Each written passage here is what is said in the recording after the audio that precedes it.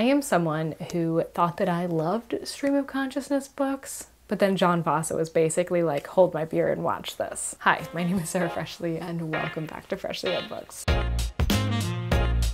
So I initially thought that the most intimidating book on the long list was going to be the Books of Jacob or Tomb of Sand, just because they're gigantic. But no, it was actually this little guy, A New Name by Jon Fosse, which is the last in a trilogy or the second and seventh in a septology of books that he wrote. So we have The Other Name, I Is Another, and A New Name. This is of course the actual book that is on the International Booker shortlist. And while each of these books are relatively short, they are really tough to get through purely because of Fosse's writing style. Oh, I should also say the translator for this is Damien Searles. So let me tell you what this book, this series, I guess, is about, because I'm largely going to be talking about the series as a whole. They have all kind of blended together in my mind, which I think is the point, but I don't know. So this book follows Asla and also his doppelganger Asla. Also, super apologies for that pronunciation.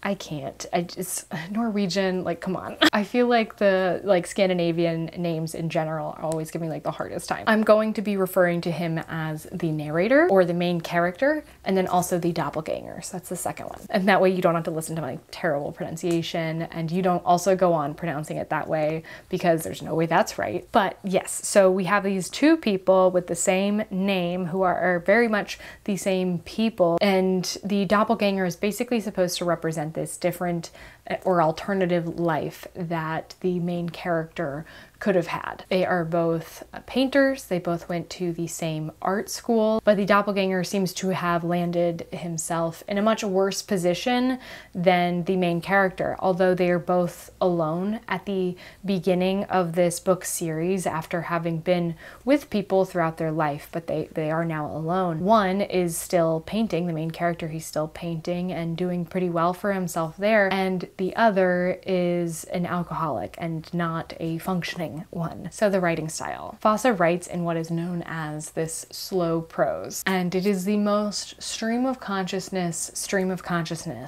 I have ever experienced. A Passage North could never. To give you an idea of what it's like, just imagine, you know, in your daily life when you're like, okay, I have to do something. So let's say you have to go to the post office before they close. And then you think, oh, well, what time does the post office close? Do I have enough time to shower beforehand?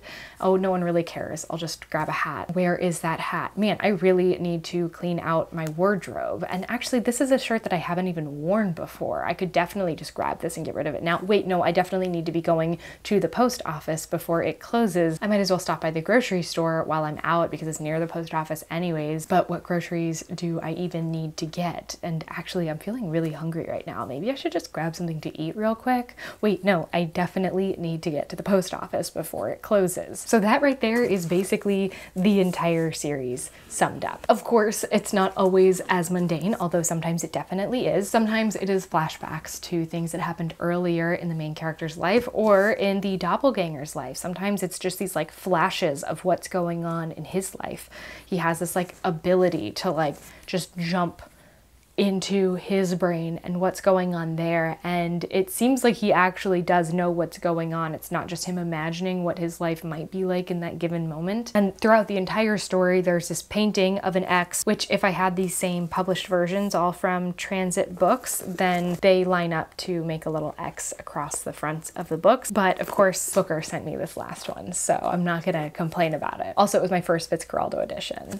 I mean, including the other Fitzcarraldo that's in the Booker long list. But there's this cross, this X, that is shown throughout the books that oftentimes is what is starting each of the books in like the septology itself, so each of the 7. And I think it's supposed to be like showing the main character and the doppelganger and like their lives, like they start in separate places.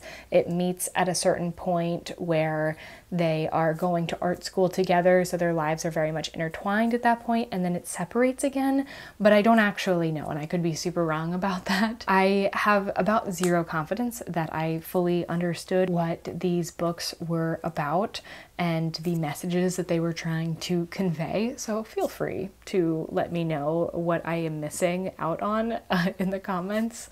You are more than welcome to do that, because I don't know, I don't feel like I got it. I would say that the main theme, I guess, throughout the books is this feeling of loss, where the narrator is constantly reminded and brought back to times of his wife who has passed away, and it seems like it's hard for him to get through anything without jumping back into a memory with her in it, or with the doppelganger in it. So almost like he's unable to be in the present moment.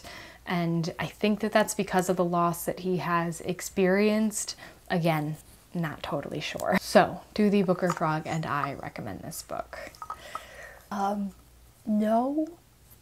I think maybe I would recommend the first book in the series, as in The Other Name, but I really don't think that you can read A New Name without reading the other two. I can't imagine what that experience would be like. But the first one also feels like the most meandering out of them. Like, it's a real trial by fire as far as like, are you gonna like this writing style? And I really just think that in general these books are only going to appeal to a specific set of people, and it's weird because I thought that I would be included in that set of people just because I like slow books, I like meandering, I like stream of consciousness, but I just did not realize how slow could get. So it turns out you can have too much of that for me when reading, and I found my limit, and it's here. Sorry, Fosse fans. Anyways, on a lighter note, I will be doing my first live stream on my channel with Kieran from Katie Books for the announcement of the International Booker Prize. Let me know what you thought of A New Name if you decided to read it, especially if you only read A New Name. I'm really curious to know how that reading experience was. And if you are like a Fosse person and you totally know and you get it and you understand, if you could please let me know what I missed when reading this, I would love to hear it, because I don't know, my brain's still reeling. I literally finished this today and my brain is just like mush right now. So anyways, that's gonna do it for this video. So I hope to see you at the live stream. Bye.